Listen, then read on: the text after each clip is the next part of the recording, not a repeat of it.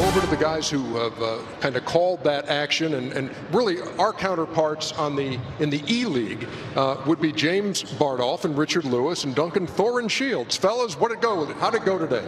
Yeah, I mean, I just want to stress in this game, even though it was a 2-0, it wasn't just a complete whitewash. In the first game, the Lounge guys did turn up. They had a really great game. Problem for them is Shazam. He turned up. And I'm not talking about Kazam, that terrible movie that Shaq made in the 90s. I tell you what, it was a terrible movie for the Lounge guys, so they didn't want to see any part of that. What do you think of that? Takes a lot of steel to say that, brother. I'll say this, Thorin. How quickly can you run? Because Shaq can cover some ground over here, too. Faster than Shaq, I hope. He can get from this set to that set Faster than he used to go up and down the court, mate. That was pretty funny, David Buckham.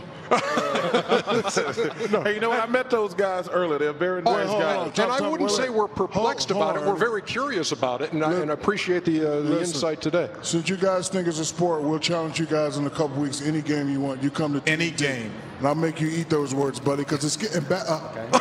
It's getting better. We challenge you 3. Okay. What about weight loss? Should we do that? What about muscles? What about boxing when I come over there and punch you? This is America. The Queen can't help you over here, buddy. You better know where you're at, tough guy. James and Richard and Thorin, thank you guys very much.